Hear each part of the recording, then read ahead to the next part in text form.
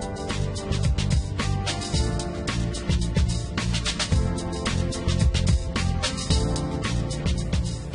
everybody, this is Dr. Ivan Misner with BusinessNetworking.com. I have here my good friend Barnet Bain. Now, Barnet and I are members of an organization called the Transformational Leadership Council. We're here in Bali taking a little vacation with our spouses and some other friends, and I just learned something new about Barnet. Barnet was the producer of a movie that I absolutely loved, What Dreams May Come. I had no idea you did that movie. I had no idea. You had no idea. I'm excited. We've known each other for a couple of years now.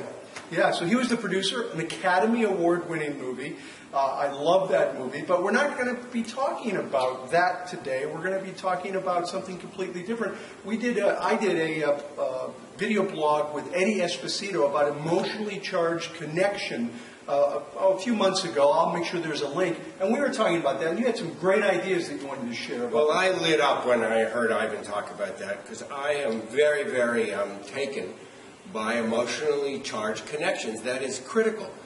Before you can succeed in business or in life and relationships, you have to have an understanding of what it is your gift is, and that is what is vested in an emotionally charged connection. So I said to Ivan, there is a very short process, 2 steps, to unlocking the key to an emotionally charged connection, to discovering what your gift is.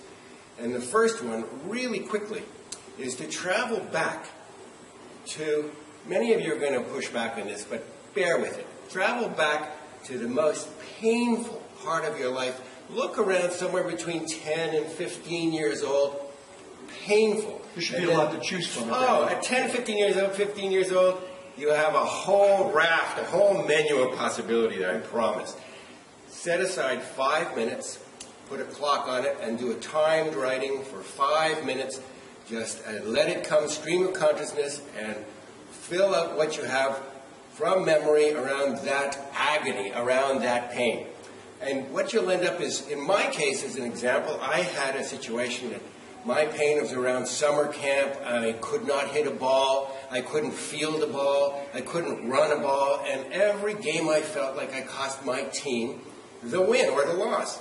And pretty soon my face was always perpetually flushed with embarrassment and with shame and humiliation. I came to make a decision about my life that I was not good enough. This brings us to part 2 of the process. You want to have your story of pain, and then you want to look at what the meaning is. What is the meaning that you give yourself in that story? So in my case, the meaning was, I'm not good enough, and therefore I am going to play very small. I'm going to play small in order to be invisible, to avoid further humiliation and further pain. And for many, many years, I played really small.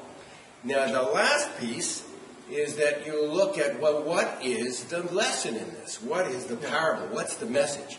And in that message, for me, I discovered, well, I could now have a service. I could make sure that out of that pain, every interaction that I have with somebody, that I am always giving from a place of how can I help, how can I support others to play large.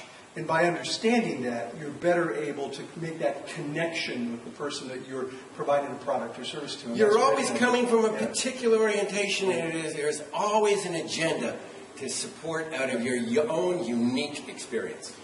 Great material. If you have a chance, go back and listen to the video that Eddie and I did. The 2 in combination will help you a great deal in building your business through referrals. Barnet, you have a radio show. I have a radio. Tell us about the radio. You were great on the show. Check it out. If you want to learn more about what I do and you want to catch up on Ivan's appearance on my show, check it out at www.barnetbain.com. BarnetBain.com. And we'll have that link here on BusinessNetworking.com. Barnet, thank you so much. This is BusinessNetworking.com. Dr. Ivan Misner. Thanks for watching.